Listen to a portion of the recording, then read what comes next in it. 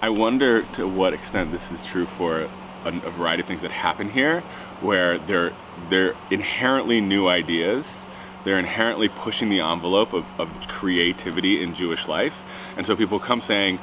I resonate with this and I don't really know what it's going to be, and I'm open for an adventure, a spiritual, intellectual, emotional, social adventure. And that's how I entered, sort of resonating, inclined, but also a little confused and, you know, curious. And going through, again, not the only experience I've had like this here, a journey of challenge, a journey of confusion, a journey of like really ezer kenegdo with other people, like really in dialogue and chavruta about things that really matter to me and us and what we're trying to do in changing and elevating the Jewish community spiritually, socially, environmentally, in terms of our activism and action and learning and spiritual vibrancy in all these different ways all around the country. To be here with such a diverse and beautiful set of actors,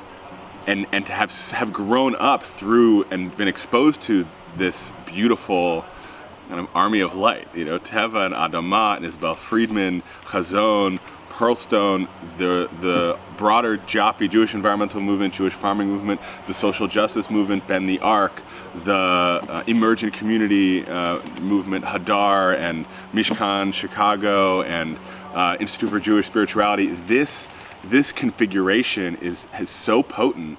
and has never been able to gather and look each other in the eyes like, wow, same team, and really interesting sort of generational paradigm shift potential, and sort of be here and see what's possible. A lot of work to do, but that's what this place and that's what this work is about, is really seeing the light within each other and leaning in to try to make that grow.